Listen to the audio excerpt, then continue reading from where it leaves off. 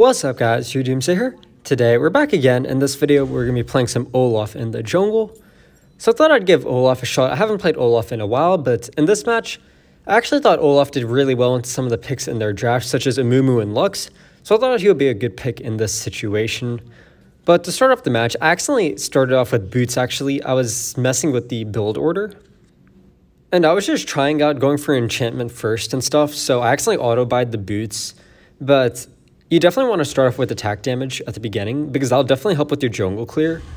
Buying boots first will not help you clear your jungle faster, so getting the attack damage is definitely the move. I just accidentally bought the boots in this match. It's not a huge deal though, because Olaf does have pretty solid jungle clear, so it's not a huge deal.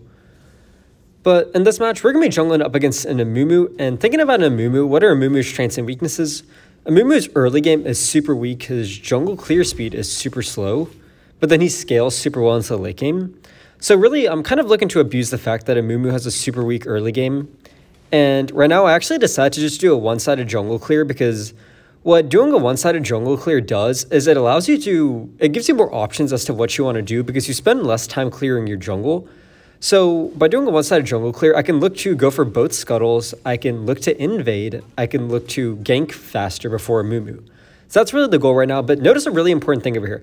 I used the sweeping lens thing to scout out wards that were on the river back when I was at over there. So as you can see, the ward on the river has now been revealed, and that's really important in my opinion when you are doing a jungle clear to definitely make use of those wards. But now notice what I'm doing. I'm leading the scuttle away from the ward. Now the scuttle can't even see, or now the ward can't even see where I am. Because if you didn't know, the scuttle always runs away from you. So as you can see from my positioning, I made the scuttle run all the way to the bot side. So now that ward hasn't even spotted me yet.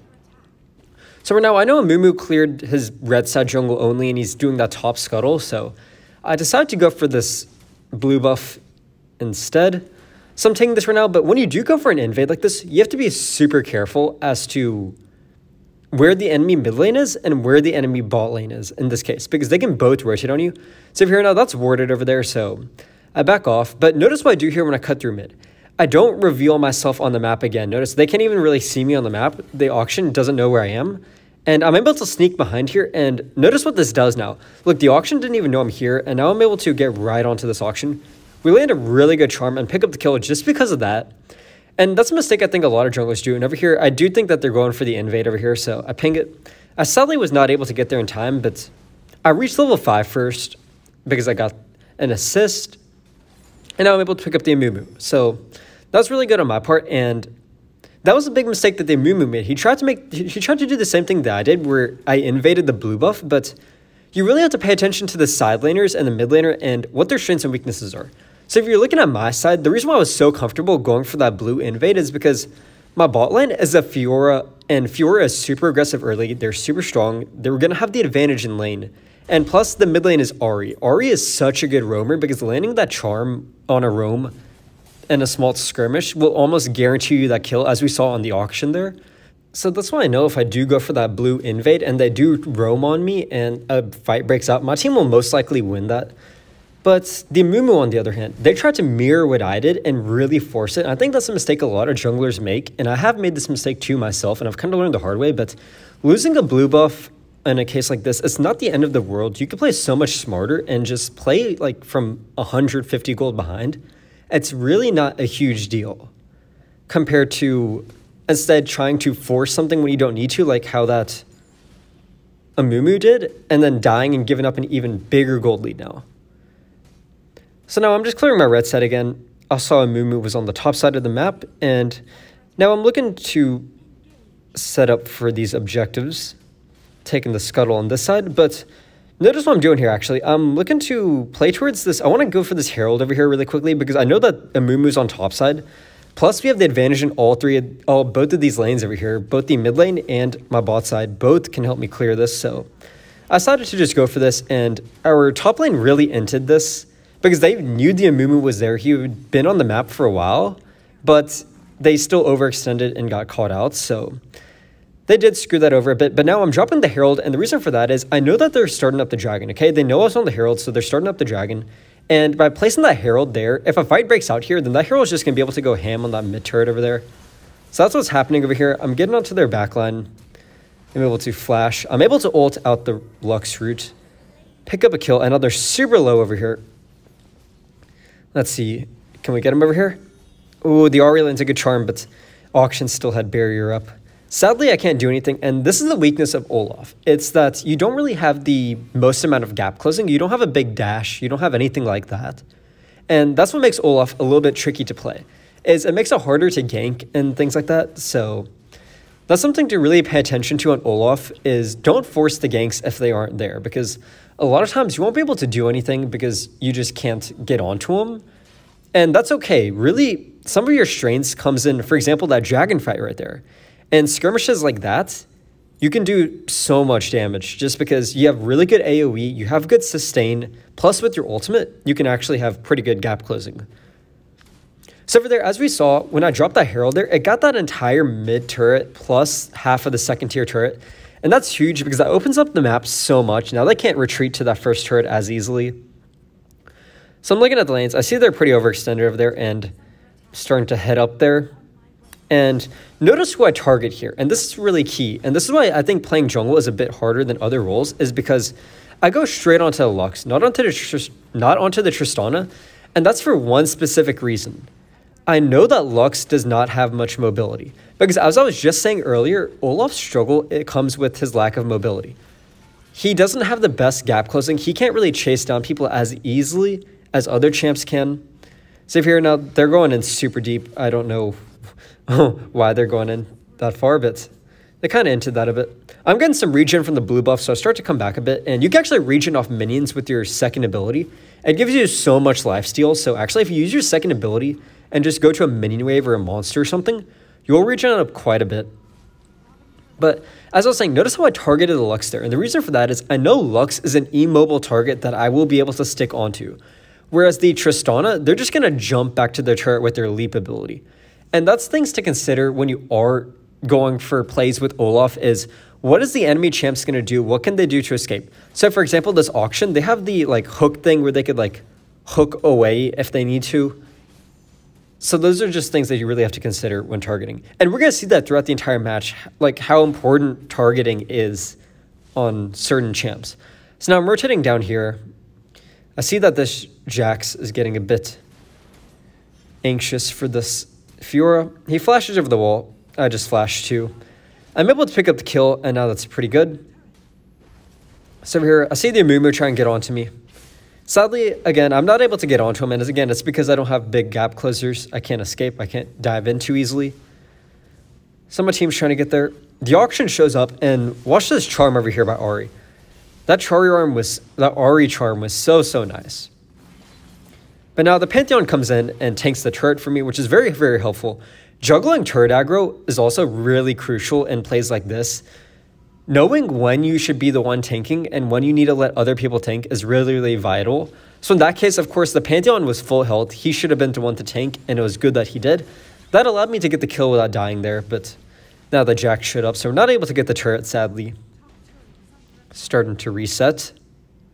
But one thing that people underestimate about Olaf is how easily he can turn around on people. And the reason for that is, one, his perk is the lower health he is, the more attack speed he has, I believe. So he does more damage when he's lower at health. Plus, when you have all your abilities off cooldown, your second ability plus your third ability, if you use them both at the same time and then get in some autos, you regen so much health. And people really don't realize how easily Olaf can turn on you. Just because an Olaf is like 2 shots away doesn't mean that you're going to be able to kill him. Just keep that in mind. And I'm sure if you go up against Olafs, you will experience this the hard way, as everybody has. But now we're starting to set up for this next track. And I get pretty low, but I did a whole bunch of damage. So now I'm backing off. I'm taking the scuttle. And I'm really waiting for my second ability to get back off cooldown, because my second ability will just heal me up so much. And I could easily go back into the fight after I use it. So now I'm almost full health again. Like, notice how I was almost dead to almost full health now. So now I'm looking for this auction. I see it's really low, and actually I have my enchantment up. I have my glorious boots up. So I start to go into this auction, and oh, both of these people come back. That is very unfortunate. I actually didn't realize it, but auction had revived both of these champs over here, both the Amumu and the Tristana. I'm not sure who it was. I think the Pantheon killed both the Tristana and the Amumu, and then the auction killed him. So they both revived, and they were both coming back, and I really did not notice that. So that was very unfortunate there. But the build I'm going to be going for, it's going to be a Trinity Force into the Glorious Enchantment Boots, into Death Stance and Guardian Angel and Sterix Gauge, and then whatever defense item I need is what I'm going to build last.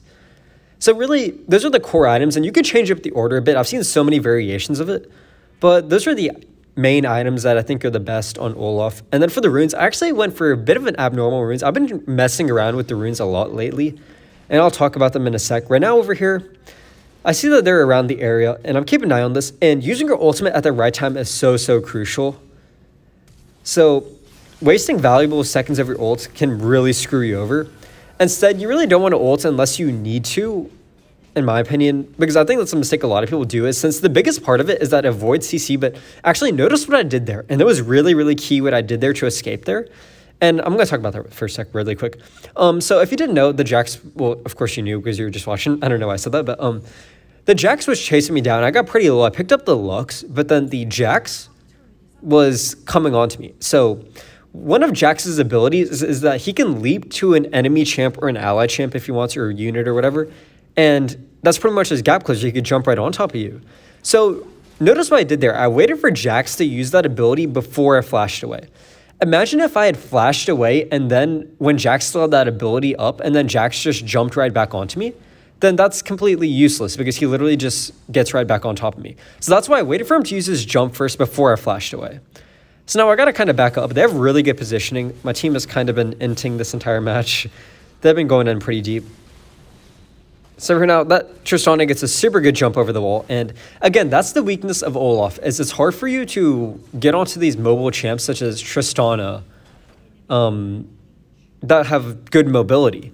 And actually, I think Tristana is a really good pick into Olaf just because you can easily escape a lot of this stuff. I actually picked Olaf kind of early in this draft. I picked him into the Lux and the Jax and the Amumu. And then the Tristana was picked up later, which is a bit unfortunate. But my team, they're struggling this match. Overall, I don't know what that Fiora build is too. Don't go the Fiora build. That is an awful Fiora build. Please don't do that.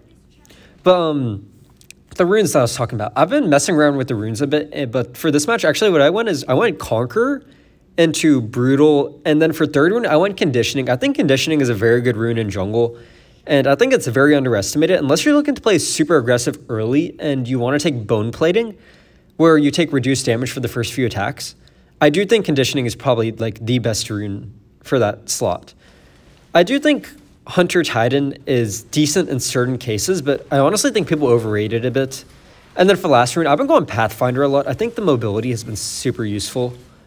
To just being able to roam early, clear your jungle faster, get off ganks easier, and just move around the map.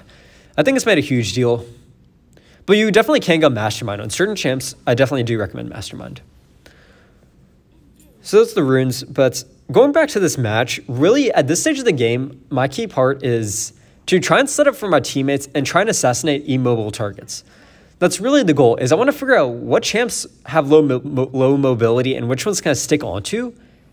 And right now, I'm really avoiding this Jax. And the reason for that is when Jax uses his counter like that, he actually blocks off all your damage. So that's why he does really well into Olaf, actually. But notice what I do here, actually. I don't just completely reset out the fight. I just go to these minions and I start to regen up a bit. And now I'm almost full health again. And now I can head back into this fight.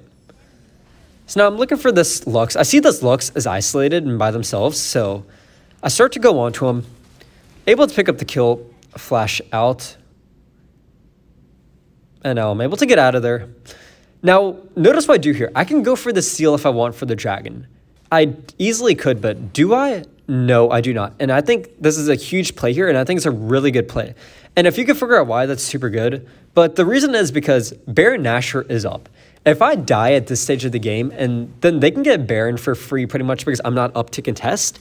And without me, my team is not really doing too much damage. So I really need to stay alive just so they don't do Baron.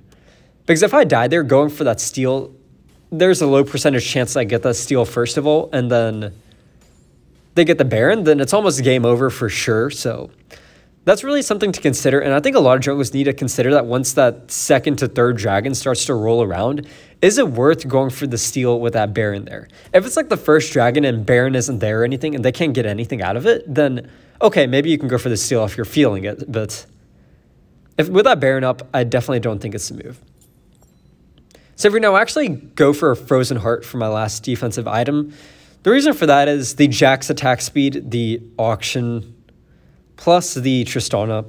I really, really wanted Frozen Heart. I don't even know if I built Sterix this match, actually. I might have actually skipped over Sterix. Normally I would build Sterix, but I think this match I was actually looking to go Frozen Heart into Randuin's just because they had so much attack damage and so much attack speed and crit. But again, notice what I'm doing here. I'm really just focusing down the immobile targets. And look at how easy it is for me to get onto them. Because without them being able to stun me up, root me up, I can easily pick up those kills. So here now, my Fiora is going in.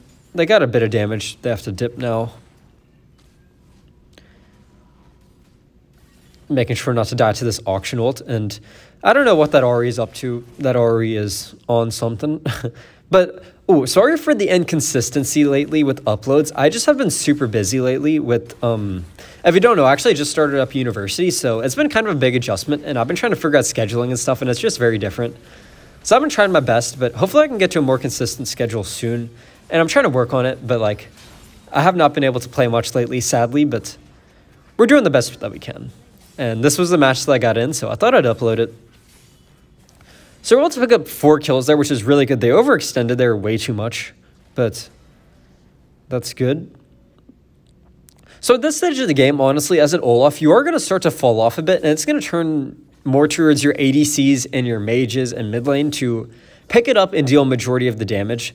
So by this stage of the game, your ADC Misfortune, your mid lane Ahri should be able to do most of the work, but sometimes that doesn't happen. And I do think that's another struggle that Olaf has sometimes is once it gets to super late game team fights, the mechanics that you have to have on Olaf to play him in super late game team fights are super specific just because you have to be aware of anything that can stun you up, root you up, push you back along those lines. And you have to time your ult perfectly or else you can get screwed over.